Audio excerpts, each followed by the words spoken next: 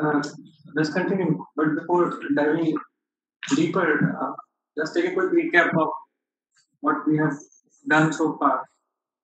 So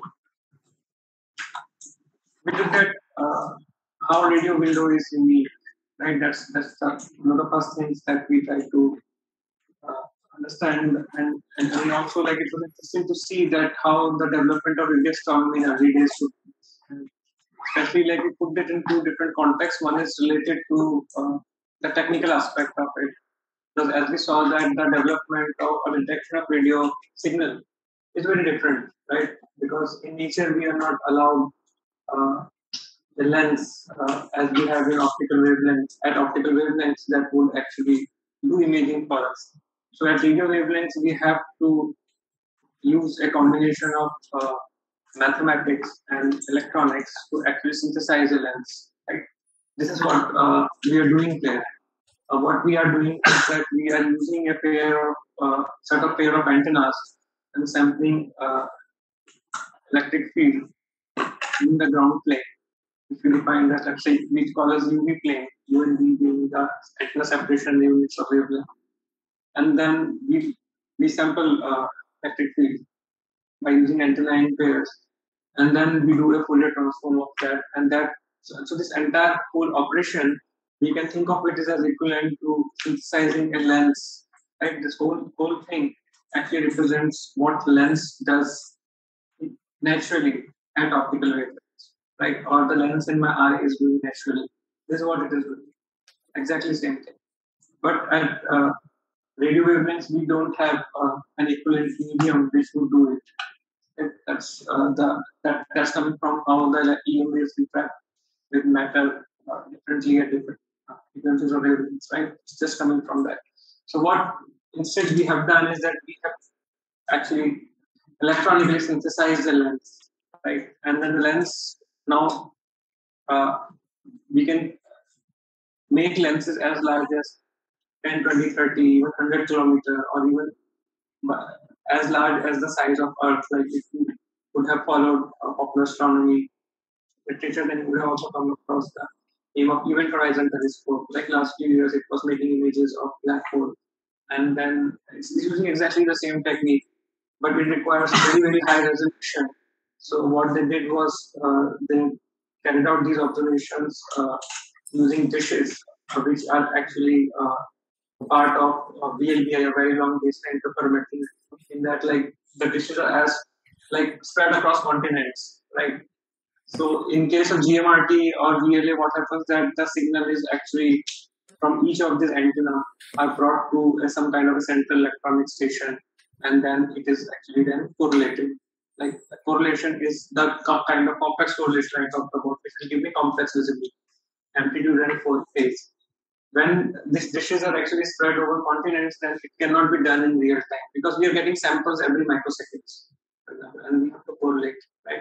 But otherwise, that phase information is lost. So the data rate is very high, right? So what is done in case when of like in the Event Horizon Telescope is that the data is collected with time stamping, and then it is brought uh, by plane. It's stored on disk and brought at a common location, and then correlated like that. That's how the correlation would take place in those cases. But what I want to tell is that the lens we can create a lens which is like hundreds of kilometers, and then this lenses then has got some imperfections in it, right? Because the shape and the extent of the lens is represented here by the points at which we have made these measurements, which are actually corresponding to these black points there, right? You can see also in the center, actually, it's much more densely filled, and as we go out, actually, it gets sparser. And that is also easy to understand from simple geometry that because any sort of distribution of antennas I take, there will be more number of shorter baselines than compared to longer baselines, right? It will happen. And there's nothing that I can prevent some of these things, right? So this is why like it is always centrally concentrated, and then it is sort of sparser there. And so once we get that, so each of these points, at each of these points, we have actually uh, is complex visibility. There is amplitude and phase both we have, and these visibilities are in many of those visibilities actually are coming from the same antenna pair, but they are lying at a different location in this place, right? Because the baseline or the antenna projected baseline value has changed because of the source has moved in the sky. So aperture synthesis actually allows us to use the rotation of Earth to economically fill this UV plane. So since I'm observing objects which are not changing during the observation, then I can observe these objects for like 8 hours, 10 hours, something like that. So I can from rise to set, something like that, and then I can fill this UV plane as much as possible using the antenna that I have, distribution that I have. And once we have collected this, we make a Fourier transform of these, and then this very much that image that I get. And this image is then as real as what you with let's say an optical image or with your mobile camera or with an optical camera, right? There is no difference. The only difference is that, like for example, this is a radio image of an AGN at the center in the dark. This thing is the optical image. So this is a galaxy at the center, and this galaxy has a black hole, and it's an active galaxy, and it's radio bright, which in this case we don't see clear jets, but it has ejected this huge amount of plasma in the outer regions, and you can see that like it sort of exists. It's much more extended than the galaxy itself, and it has been given red color in this case, but it is naturally at a certain frequency, 1.4 in this case, right? So the red color is like, think of it as a false color, but it's otherwise it's real. Like it has got certain brightness, which we measure in the units of densities in this case, and then it has got some intensity and distribution and everything. It is as real as this. And another interesting thing to note is that like if we didn't have a radio image of this patch of the sky, we wouldn't even know that something like this is present here, right? Because this part is seen only at radio. So this is a very nice demonstration of how these things are complementary to each other. So, and another thing that so we use a lot of Fourier, right? We started with simple idea of Fourier optics, which we have used to understand interference and diffraction. Like multiple times you would have done undergrad, postgrad, depending on your course structures, you would have certainly done it 2 or 3 times in optics. But so that's the interference and diffraction part that comes from the Fourier optics. But then the same thing then can also be applied to imaging devices, because they would naturally produce a diffraction, and that then will directly be related to the image quality that we have, isn't it? Because that will introduce certain side lobes and artifacts in my image, and then there is always a challenge to then design a telescope which will have excellent uh, sensitivity and resolution, also to minimize the artifacts that we could have, right? And in that case, the idea would be to have an aperture which actually does not abruptly stops at the edges. So there's simple things like this, which very intuitively we can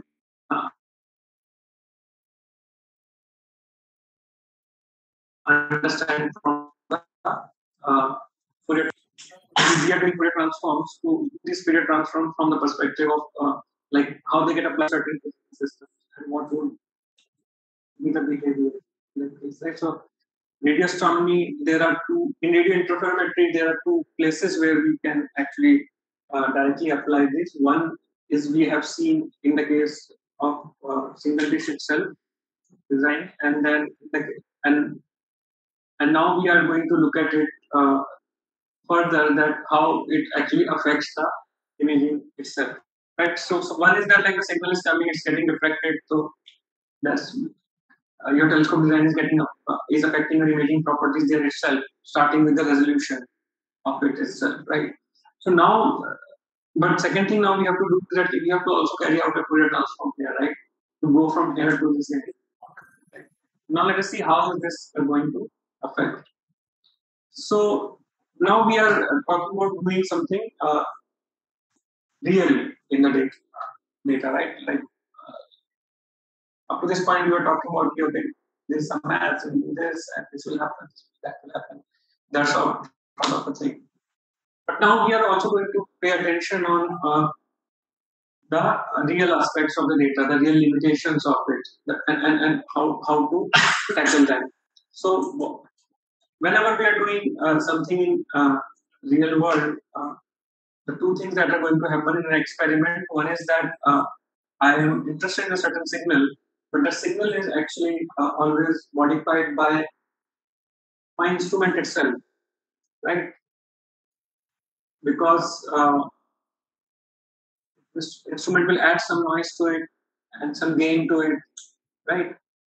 So we have to. So in your lab, whenever you do a certain any experiment, there is always a very crucial aspect of your measurement is calibration, right? Calibration is nothing but removing the effect of your instrument.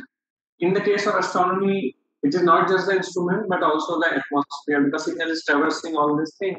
So it will also get modified. For example, in case of radio signals, it will be affected by ionosphere, actually, right?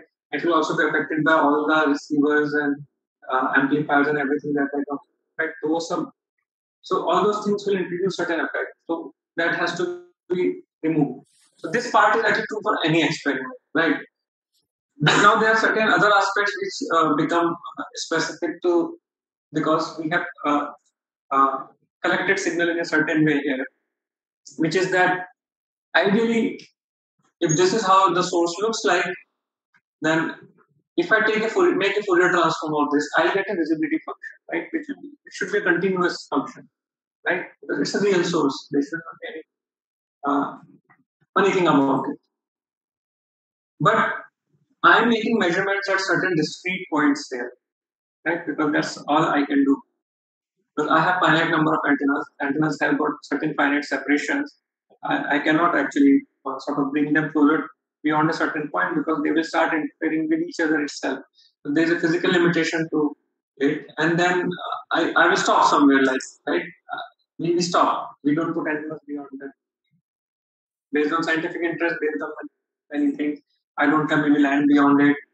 So real constraints are in place, right?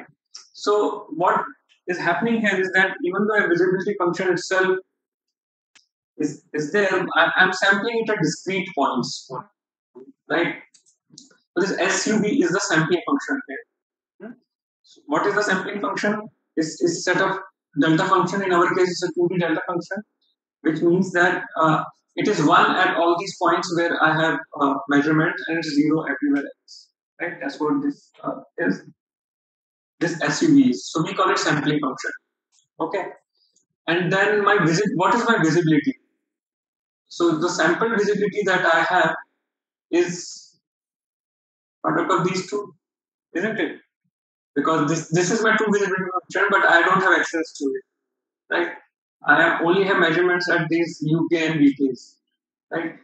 So this is my sample visibility. So in short notation, I can write this sample visibility as S and V, right? It's a product of these two, right?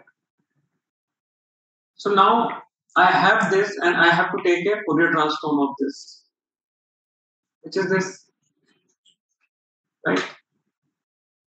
So now if I want an image, if I do a Fourier transform of this, then what will be my image actually? In the image, I will have Fourier transform of this, Fourier transform of this, and the convolution of this. This is just following from the convolution. So what is happening here actually? What is happening here is that this sampling function would have been unity if it was like sort of just an idealized thing. If I had complete access to the function, right? Visibility function. If I measure my visibility function everywhere, then this would not exist. Then this is what we would have got, right? Fourier transform visibility is intensity, which is what my Wenzel-Rendige theorem was, right? But now, because of there's a simple fact that I have actually discretely sampled my visibilities, I have got this thing, right? Fourier transform of the sampling function. So what is the Fourier transform of the sampling function? Fourier transform of the sampling function we refer to as the point spread function. Right? I'm jumping ahead and giving a notation instead of showing you something which is more meaningful because it is self-explanatory. right? So this is, let us say, my image was. This is the image, right? I would have measured visibility function accurately, right? So there are these sources in the sky, right? I don't know how well you can see it, but I suppose you can at least see that there are some sources there. One, two, three, four. These four brightest sources you can see, right? So these are there, right? And this is what I would have gotten if my visibility function was ideally sampled, but it is not. So what has happened that this has now gotten convolved with the Fourier transform of the sampling function, which is nothing but the point spread function. We call this point spread function simply because the Fourier transform of this, let's say if this was a Gaussian, the Fourier transform of this will also be a Gaussian. Fourier transform of this was like a box function, it would be a sinc function. So it's exactly the way I work it in optics, right? So this is literally the point spread function that you encounter if I was imaging this is optical wavelengths, and this is the lens that I had access to, right? एक lens लिया उसको mark करके दूसरी जगह पे block कर दिया, right? This is that crappy lens would be. So this is the Fourier transform corresponding to the sampling function. Just the Fourier transform of this or this or this, whatever that observation. So for each observation, we can actually, because I know where I did make the measurements, right? This is accurately known to me, and I can take the exact Fourier transform of it, and that would give me the point spread function. So I know point spread function very well in radio observations. For each observation, we estimate it, and then it is convolved with this, right? So this actually you take, and then so each source which was just like this is now appearing like this because it is convolved with this point spread function, right? You see, convolved means that it is now representing this as well, right? And this you would have seen it in actually your optical images also. You often see these stars have got these spikes, right? That's a diffraction pattern coming here. So wherever the brightest objects are, you see these spikes. So what happens in this point spread function? This convolution is directly scaled with the flux density of the source. So these spikes that or spokes that you're seeing here, these will be brighter for the bright sources, and for fainter sources, they will actually. You want to say something? Sir, how do we get that original image? How do we know this is what we should be getting? In this case, it is a simulation to sort of demonstrate that this is what would happen actually. But I will come to it how we get the original image. This one is an example to demonstrate because in this case this is already available, and I'm telling you that this is what happens to it and this is how it will look like. But this is what we will get, right? This is what we get, right? So now the challenge is that from this, so before getting into it, so that kind of diffraction pattern being convolved with images, we see at other wavelengths also, right? And as I was saying that it is scaled with the brightness of the source. So fainter sources will have spokes also. All the sources would have because convolution is convolved. For each pixel is multiplied. But whatever that is very faint and buried under the noise, that corresponding to its effects will not be seen, right? That's why in those images you see that the brightest stars will like have these spikes. It is exactly the same. So we have the same thing here in this case. And this image we call as dirty image, right? Because it has certain things which we wouldn't want it to have. So what is the limitation of this? That it will lead to actually inaccurate measurements, right? For example, this source is there and this source is there, and then these two nearby sources will have their side lobes, the diffraction pattern overlapping each other, right? So if I go and make a measurement of its flux density, it will be actually corrupted by the side lobes which are actually falling on top of it, right? And the side lobes will also have not only positives but will also have negatives, right? Diffraction pattern में तो negatives भी होता है, right? So it will have negatives also. So then it actually affects measurements not only of the flux densities but also the sizes of the objects as well. So how to correct for it? So at radio astronomy we don't leave images just like that the way it is generally done at optical. And what we do is that we carry out what is called cleaning. So dirty image is cleaning. Cleaning is the name of the algorithm which is used to remove this effect of side lobes. So what we are seeing, so there are two things that we can do to reduce the effects of the side lobes, right? So one is cleaning, which I will explain to you. But now, can anyone of you tell me that even before cleaning, what is it that I can do to reduce the effect of these side lobes that I'm seeing? I can pose this question in two different ways. One is that we want to reduce the effect of these side lobes. Another one is I can say that I want to improve the properties of point spread function that I have, right? So, do you think I can improve the properties of the point spread function? Observations have taken place, so I cannot now go back to the telescope, right? Because you could have said, "the ऐसा करो, ये antenna घुमा दो, कर दो," right? No, all that is not possible, right? Observations have taken place, so now what can I do to actually improve the properties of the point spread function? So cleaning is to remove the side lobes that are part of the point spread function, right? But let's say if I have a point spread function which do not have those side lobes, then I don't even have to do cleaning, right? So wouldn't it be actually, should we do anything that we can to actually make the point spread function as nice as possible? So कैसे कर सकते हैं actually? What is it that we can do?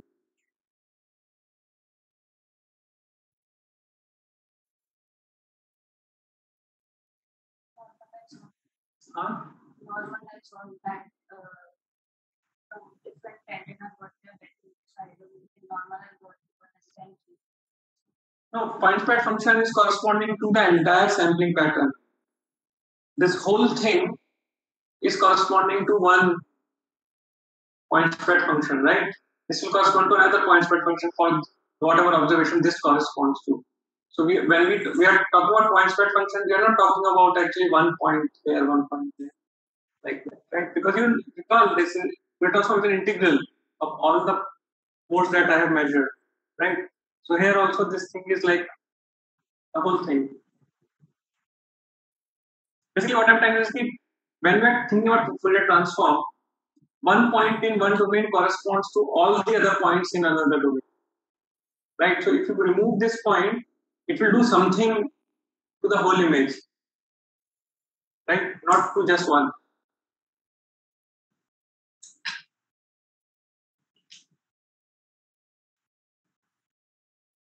So the same issues that were actually affecting the properties, imaging property of a lens or a dish would work here actually, because they're all governed by the same fundamental aspects, right? यहाँ पे क्या हो रहा है actually, right? So there is, we can see that actually I have sampled very densely here, then it falls off and then it abruptly goes to zero, right? So the ringing that I am getting inside lobe is because it is actually abruptly falling to zero, isn't it? So what I can do is that I can, before taking the Fourier transform and making an image out of this, I can actually apply a weighting function to this, right? And weighting function can be such that instead of falling it abruptly here, it can actually fall more smoothly here, right? So think of it like by some means I can try to make it look like a Gaussian, right? Then what would happen, that corresponding point spread function will not have this. It will sort of just nicely fall off to zero. But what will be the, if I do that, what is it that I'm sacrificing in the data? Because nothing comes for free, right? That is the most important thing to learn in data analysis. That you try to optimize something, it is always at the cost of something else. Resolution. That's very good, but why do you think resolution is getting compromised? Yeah, because we are giving lower weightage to these longer baseline which are responsible for giving me the resolution. One more thing that is even more fundamental than that.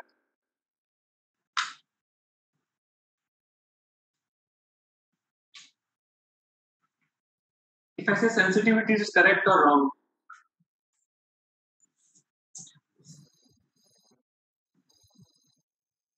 I'm going to ask why. So you have to think.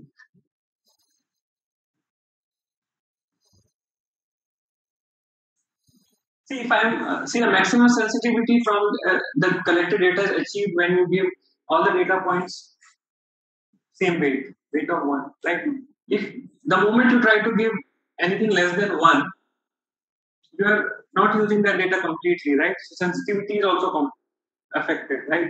So this, so superficially actually it is कि कभी नहीं करना चाहिए ऐसा, sensitivity भी जा रहा है, रेजोल्यूशन भी जा रहा है, इन दोनों चीजों के लिए तो टेलीस्कोप बनाया था इतना पैसा खर्च करके, right? And now you are saying that कि after collecting the data we are going to actually use the weighting, but an image, but we are here after making accurate measurements, right?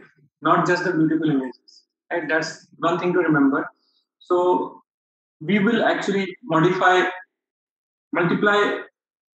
this data with a weighting function. So what would happen is that in this expression, in addition to delta, we will also put W, UK, VK, and that can be a complex function, like anything that we can use that would produce nicely Gaussian looking kind of a sampling function, so that the Fourier transform is actually is better, right? So we will insert that weighting function here, so that one very nice thing compared to imaging and other wavelengths that you will notice. So introducing this weighting function is equivalent to modifying the property of the lens that is being used for imaging, isn't it? So in case of an optical telescope, you make the lens and the lens is fixed, right? It's imaging property, everything is fixed.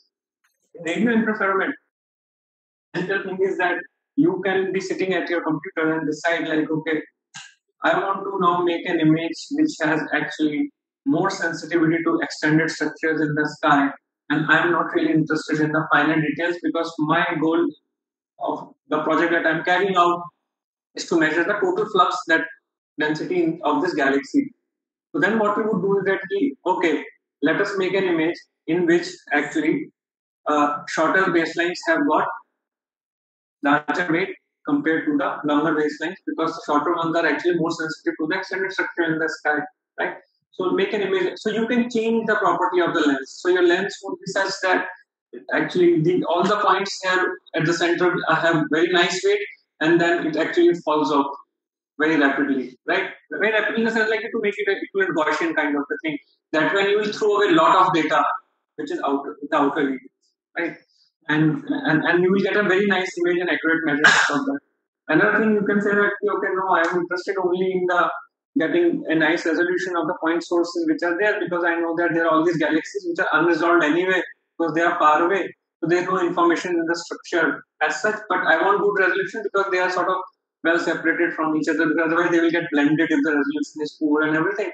So then you can choose a weighting function which actually sort of more like a uniform kind of weighting across there, right? So you will suppress the weightage for the central points, right? Because otherwise you're weighting your point spread function. So what happens that if you have a lot of data points here in the central region and much sparse sampling here, so you can think of it like from the linearity of Fourier transform, the Fourier transform of the central thing will be like this, right?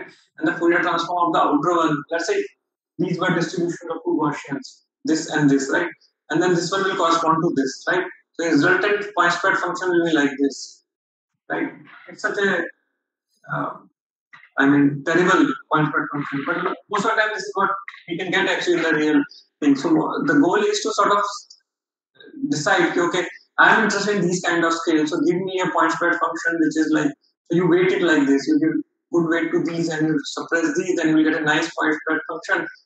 जिसका कि मतलब you will be able to make measurements corresponding to the structure that you are interested in. So you can actually at radio wavelengths modify the properties of the lens that you're using to make the image as you wish, whenever you wish actually. Even 10 years after taking the data, if someone has taken the data, you think that that person was interested in something else, now I want to do something else. Change the weighting. Your image is different after that, right? So that is something which we always do actually, right? Because it is always good to start with a reasonable point spread function, right? But whatever we do, we cannot reduce the effect of side lobes to zero. So then we, on top of it, apply an algorithm called cleaning, and it's the process is called deconvolution, because the goal here is to actually remove the effect of uh, the side lobes that are coming from the point spread function. In these 4 panels, what you are seeing that how the point spread function is getting modified as I am giving different weightings to the data, what we were talking about, right? Here a certain weighting has been given so that the shorter baselines have much higher weight. So you can see the resolution is compromised, but the side lobes are reduced. And in this case, you can see that the side lobes are like far extended. You can even confuse that this is also a source, right? But whereas this is not a source, it is actually another side peak in the point spread function only.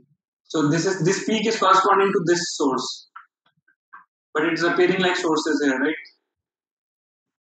So this is what we can remove. So once we have decided that what is it that weighting we want to use, then we can after that apply the cleaning algorithm. And in that case, the steps would go as following: determine the point spread function. We know exactly what it would be corresponding to a given set of weighting and sampling function. And what we do is that we find the brightest pixel in the image, and then we subtract it from that image, but not completely, but a scaled version of the point spread function corresponding to this, right? Because we know, so we can subtract that entire thing from the image, and then we can repeat this process on the residual image.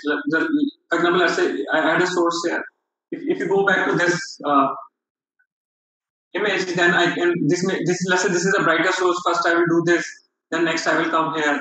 Then next, then I can come here. Then I can come here, right? Like that, I can do it iteratively, and then finally one would end up with an image which would to a large extent will look like this, right? Because I have removed by changing the effect of the side lobes. So this is what we have been talking about, right? This that the aperture that we synthesize, it gives us this excellent resolution corresponding to the longest baseline, but it is not perfect, right? So it has holes, it has missing information, all those things are there. So they introduce side lobes, and this is what we correct for in the image. Actually, right? I am going to right now move to. So this is like if everything. If somehow I got the visibilities the corresponding to the intensity distribution in the sky, I can do that and I can make an image now, and I can even remove the effect of actually the side lobes.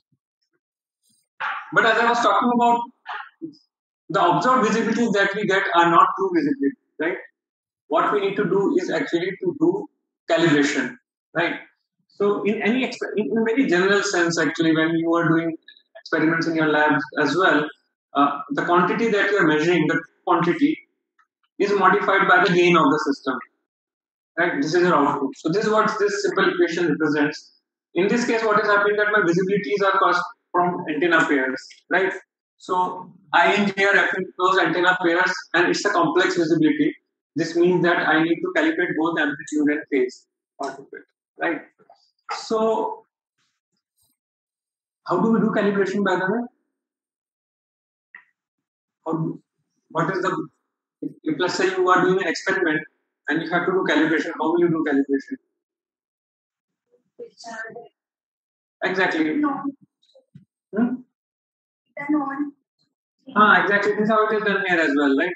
But you have to observe a source such that you can calibrate both amplitude and phase. We'll talk some of these things a little more when we do the hands-on in the afternoon. So image analysis.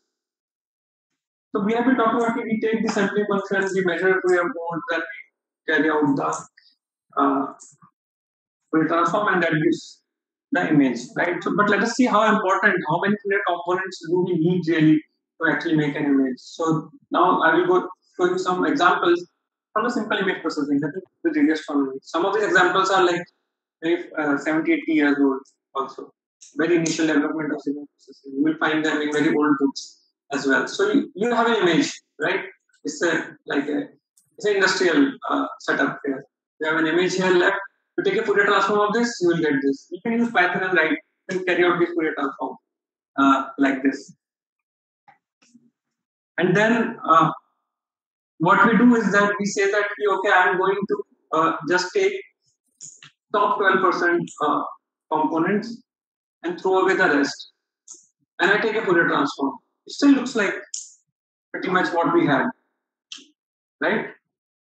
And then if you say that, no, even 12%, then it is still too much, right? Let's just take 5% of it.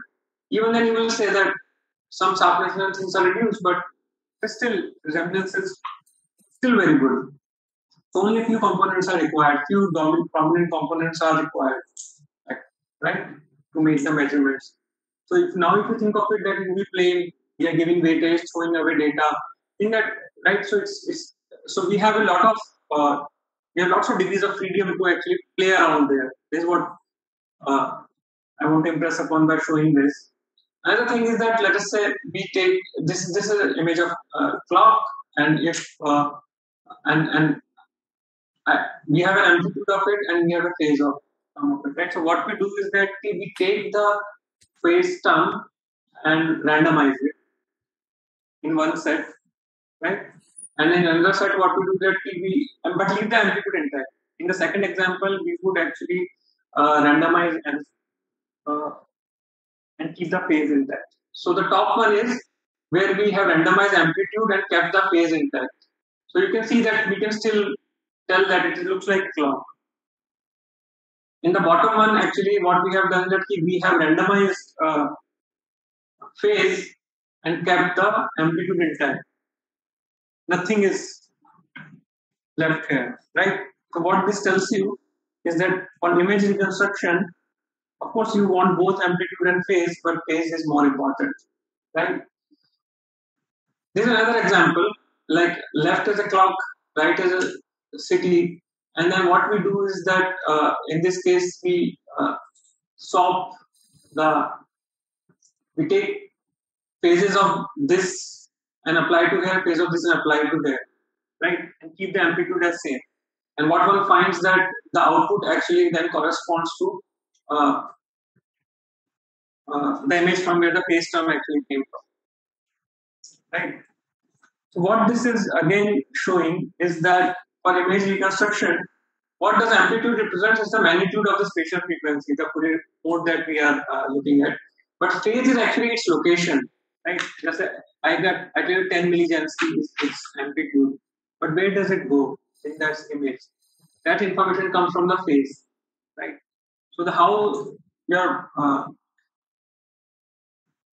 energy is distributed, it actually comes from the phase. So if you're interested in imaging, phase is what you have to treat it much more carefully, right?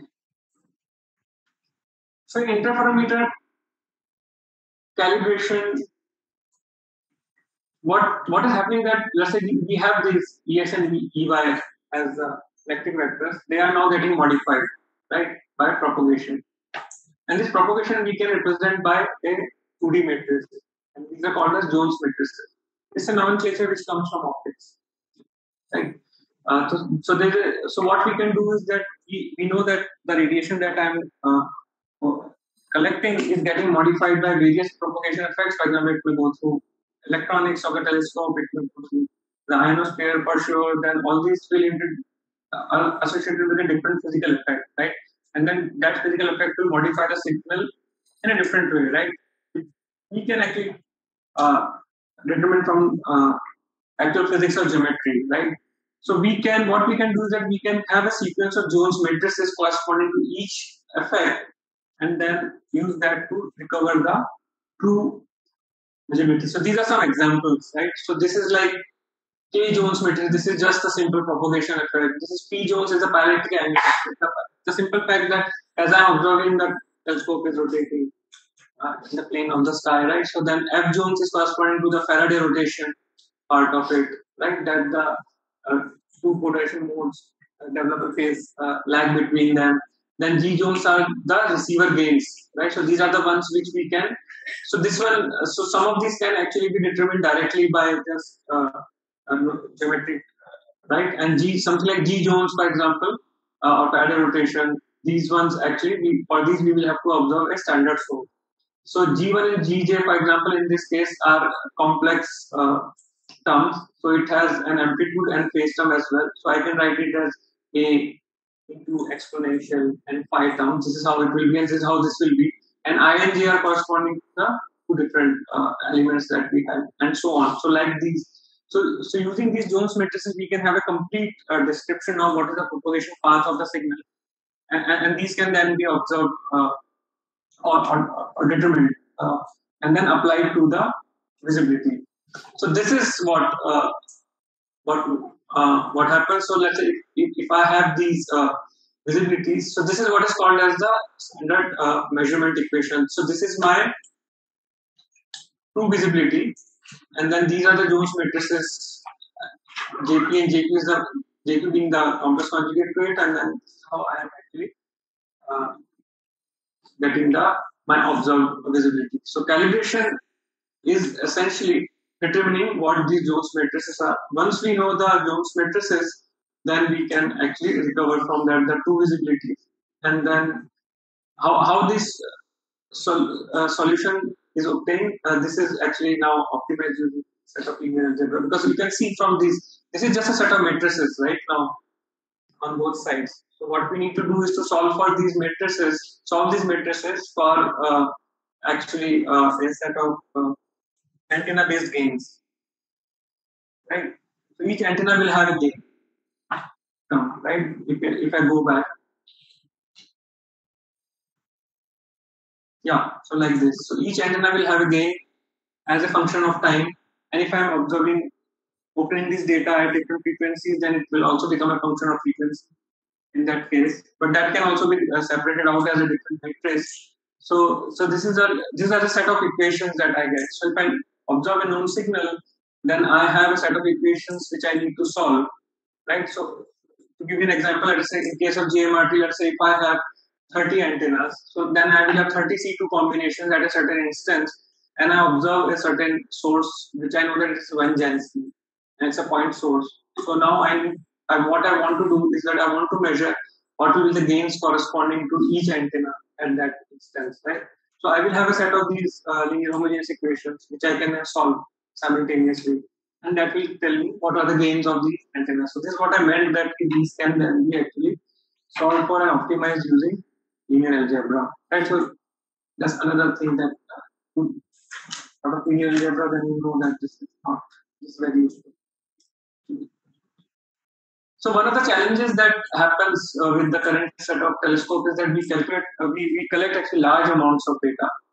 So enormous compute power is needed. Like most of the data that we are collecting uh, last several years is actually cannot be processed on laptops. We have to almost all the time have it on some HPC facility. To give you an example, that the Meerkat telescope, which I use quite a lot nowadays, it has got 64 antennas. It has 856 megahertz bandwidth and instantaneous, and then it has got 32K frequency channels, right? So in 1 terabyte, it actually leads to in 1 hour, it actually gives 1 terabyte of data, right? So that's and typical observation is actually generally few hours at least, right? So you get few terabytes just like that. And so you want to read that data can take onto disk can take few hours. So and if you want even when we run it on cluster, the calibration imaging of it can take just 1 day, one full day just for one data set actually. So if you're carrying out a large set of operations, then this thing can actually become very intensive, like data intensive, right? So that's another thing to, and radio astronomy is more data intensive. That's all. So up to this point, I've been telling you that actually the dipoles can are not so good. So let's move to dishes and be very even interferometry using dishes. But when we go to low frequencies, array of dipoles can actually be very useful. Right? One thing that they can be actually used to form multiple beams, right? And also these beams then can be actually electronically steered in different directions. So I'm anticipating that Avinash Deshpande, when he talks about time domain astronomy, pulsars, he would actually be talking a bit more about dipoles. And then at lower frequency, it becomes very optimal to use dipoles as the basic element and not so much as the dishes. So when we will look at telescopes, when we look at telescopes at frequencies less than 200 megahertz or so, you would find that the telescopes such as LOFAR, for example, or Mildred Whitefield Array in Australia, they are nothing but just a set of dipoles which are which have been arranged on ground there. And so different. So in keep things simple, actually, I sort of pushed us in the direction of dishes and clarify certain concepts, but it is very much the general conclusion should be that different receptors and technologies are used at different wavelengths, and depending on at what frequency our telescope is going to operate, we pick the optimal technology. And calibration imaging recipes also become different. Why is that? Because I told you that these propagation effects can be actually encapsulated in these different Jones matrices. And if we go back to some of the very earliest slides, then I told you that very highest frequency, it is the tropospheric absorption that is important. And as you come towards the lower frequencies, then it is the ionospheric effect that becomes important, right? So you can see that like the data will get affected just through our atmosphere differently depending on at what frequency I am observing, right? At what time of the day I am observing, and things like that, right? So atmosphere, for example, is much more turbulent during solar maxima and also at the time of equinoxes and all, right? So calibration imaging recipes also become different. But good thing is that all these basic concepts remain same, not just across radio wavelength, but anything that you do related to imaging and calibration, right? And anything that we have talked about like you remove the word radio and the statements are generally concepts are still hold actually. Like just be careful of the context that is there. So I just show a couple of slides related to square kilometer array. So a square kilometer array is the next generation telescope. It's like become so large that it's something cannot be built by a single country. So it's an international consortium in which India is also involved, and it will actually consist of two components. This low frequency component, which is less than 300 megahertz, will be set up in Australia, and this mid frequency component, which will cover gigahertz frequencies, it will be set up in South Africa. So that's where I said like the MeerKAT will actually sort of is an escape precursor for mid frequency component, then it will get incorporated into it over next few years. So this is an idea of how SK made when it is there, it will look like. So there are all these dishes. You can see that they are offset Gregorian. So SK phase 1 will have like 200 dishes. And then it will go to like, I think 2000 dishes. It's 13.5 meter diameter. The large field of view will be there and the resolution will come from the long baselines.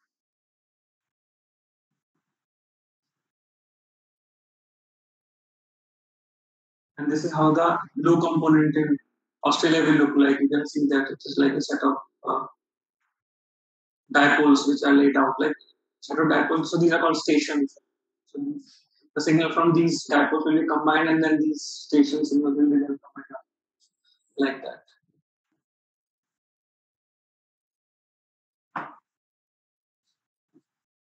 So different frequencies, different science emphasis, different technology, different data processing strategy.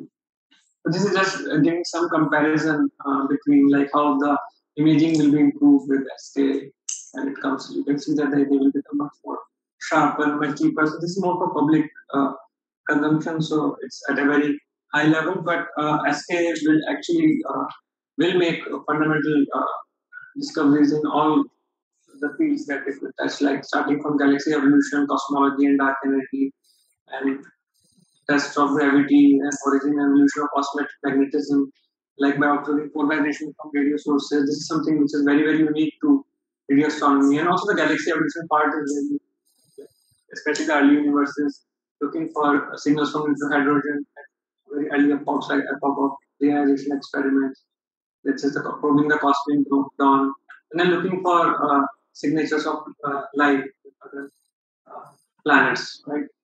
So the scale and complexity of this telescope is going to be so much that it's reasonable to not build it in one single step. It is being built in parts, which means that like the community over the last 10, 15 years have built what is called precursor telescopes, which has been MeerKAT in South Africa and the concept telescope in Australia, and also the other Pathfinder telescopes across the world, which actually all of them are testing a particular aspect of technology or even science actually that will be done with or required for the SK, and then all of this will be then put together. And even SK is going to be built in two parts. First, it will be SK phase one, and then it will be the full SK. SK phase one will have 10% of the sensitivity of SK. So, what will be the frequency range of this SK telescope?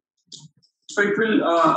So the low component will be covering less than 300 megahertz, go down to I think 30 megahertz or so, and then like the mid frequency component will cover at 300 megahertz, and then up to probably 30 or 40 gigahertz. I forget the exact number, but it is there on the flyer.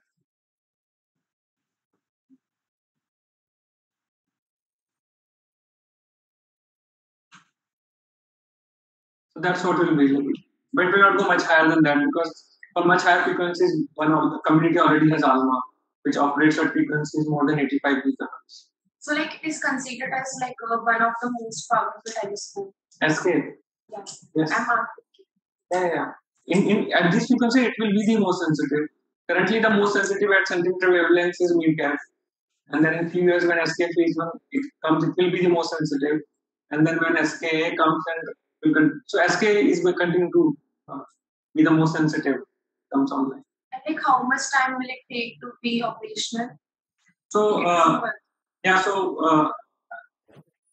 think current schedule indicates that around 26 or 27 there will be actually some parts of dishes that will be available for taking first set of data. So towards the end of this decade, one expects that one will start getting data from the fully operational telescope. So how is India contributing? How is India contributing? So India is developed what is called telescope manager for this for SK telescope, because like you can see that like it involves so many components, these so many dishes and everything. So one of the important aspects of operating telescope is to like sort of know that how to set it up to observe a certain part of the sky and all those things. Like, so telescope manager will be responsible for that. So India is so Indian researchers along with the industry in India are actually developing telescope manager for its for both high and low, mid and low. So like it is also called the big data project SKs. So like how much it cost for building this telescope? Cost actually, I think it is.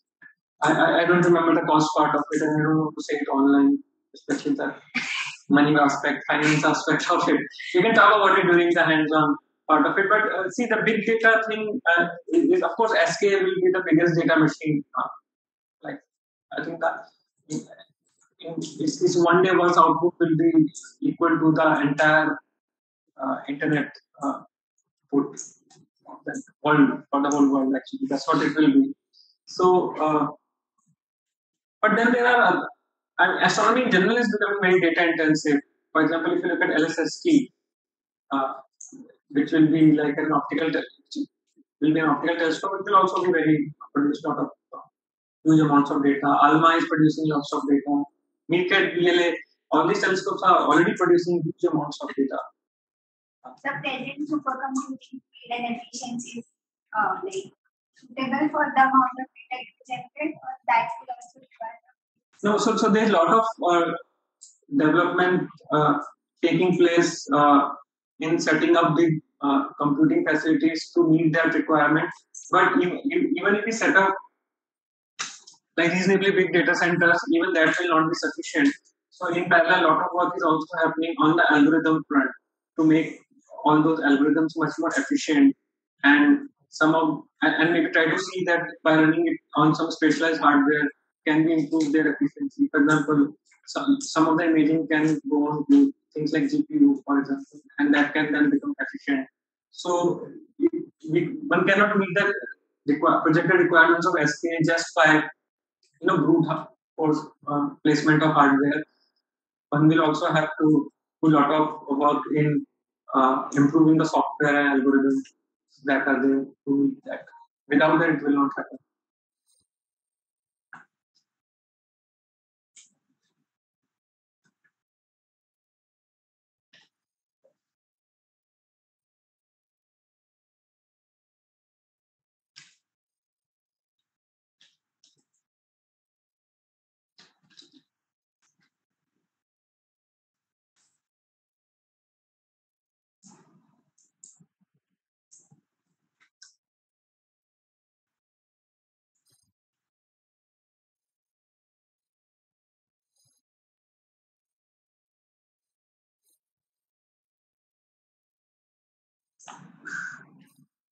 something. Yeah. These are some of, so whatever we have talked about today, so these are some of the textbooks you can look at. So for Fourier transforms, I mean, there's nothing better than Bracewell and that. For optics, Well-Sitter's theorem, everything, Bond and Wool, astrophysical techniques, in general is teaching tools of radio astronomy, you can look at Ross and there's other books. And then for tools of radio, I mean radio astronomy specifically, then is number 5 and number 6 actually. Give information on all the different aspects. Right? So these are the 6 books. And of course, as you are interested, get more interested in Fourier optics and all, then there are lots of books on that as well.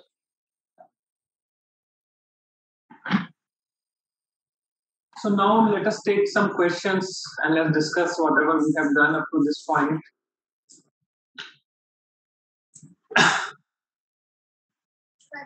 Zamir, if you are there, we can also take questions from online participants. Yeah. So I request all online participants, please raise your hand if you have any doubt or questions. I'm stopping to share my screen because then it will be easier for me to handle the Zoom.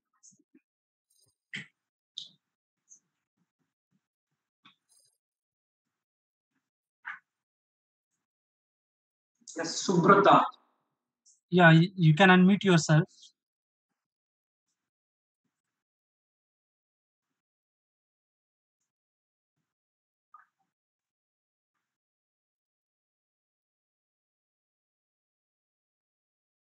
Subrata, you can unmute yourself and ask your question.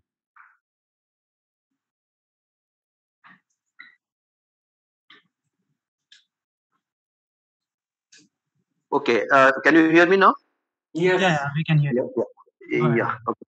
Yeah, there was one of the previous slides where you defined the sample function and the visibility function, S of UKVK and V of UKVK, right? So I was just wondering what S of UKVK is just a set of delta functions, Yes. chronicle delta. And the V is what is the intensities at those coordinates UKVK? No, V is the visibility. It's the Visibility. visibility which is amplitude and phase. Right. The visibility as defined by that Michelson's formula. Not really. Actually, conceptually it's the same in the sense of the fringe in its relationship with the fringe, but it is visibility is just the 2-point correlation function that we measured corresponding to an antenna pair, right? Okay. Because Michelson's thing is for the addition interferometers, IMX minus IMIN, IMX plus IMIN. Correct. Whereas what we are talking is like in radio interferometry, we are sampling the amplitude and phase both. So visibility is corresponding to that for the antenna, any antenna pair. And wherever that measurement is made, that sampling function is unity, and everywhere else it is unity. Okay, thank you. Sir, I still didn't get how do we get that original image. The one you said was here was from simulation.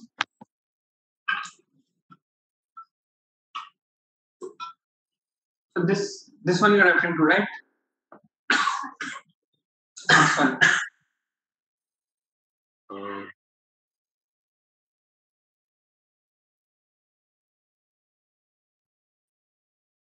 So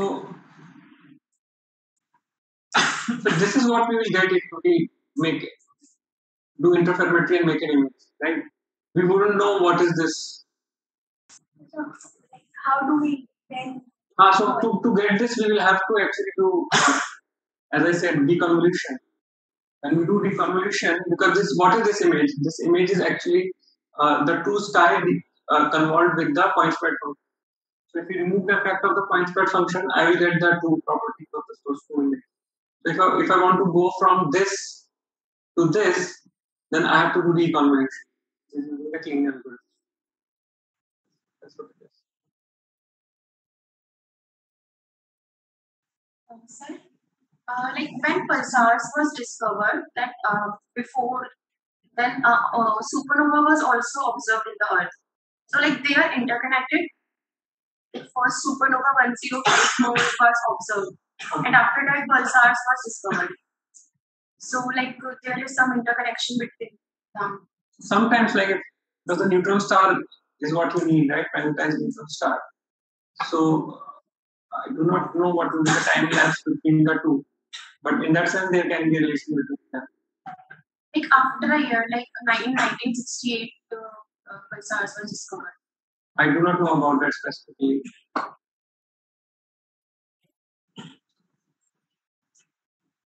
We ask Avinash tomorrow, he will talk about pulsars. We will know.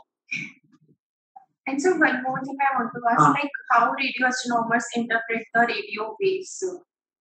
Like we are getting some specific data or So we use radio telescopes. That is the only way we can actually say anything about radio waves. So and that's what we have been talking about today. We can have, for example, single dish telescopes or dipoles which we use as detectors to detect those radio waves, or we can do radio interferometry as well if you want to make images at higher spatial resolution. And then using them only we can detect radio waves and say anything about them. There is no other way. Because these are EM waves, right? And we cannot detect, we have to detect them first. So that's what radio telescopes do. Just like if you want to make, we are also receiving EM waves at optical wavelengths, right? But we cannot we can only see the brightest of them in the sky. But our eyes are not sensitive to radio waves, but they are sensitive to optical. So we can see brightest objects in the sky. So we can infer them directly by looking at them, looking at the sky, right? But if we want to look at fainter objects, we have to still use telescope even at optical wavelengths.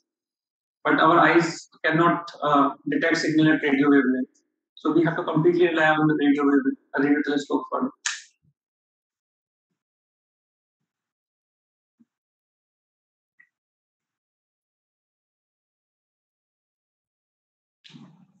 I mean, is there something else at because we are closing in few minutes? Yeah, I guess there are no questions online. Okay. So why is optical interferometry usually more powerful than radio? Because of very high frequency, actually. We need to if you want to do interferometry, we need to sample both amplitude and phase, right? Not just the amplitude. As I was explaining, that it's like phases which contains the information related to how the power is distributed. So at optical, it becomes very, very hard to set up the kind of precision that will require the sampling rate at which it will be. We need to sample it. That's why it becomes like very, very, very difficult. That's why like it has not progressed as much as radio interferometry. Radio interferometry has that much lower frequencies.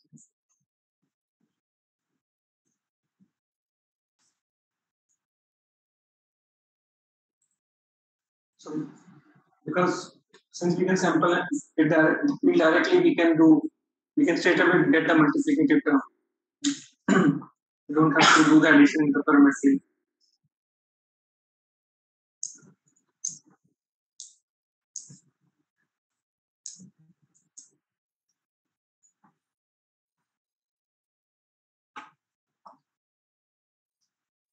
So Zamir, I'm disconnecting from Zoom. Yeah, sure.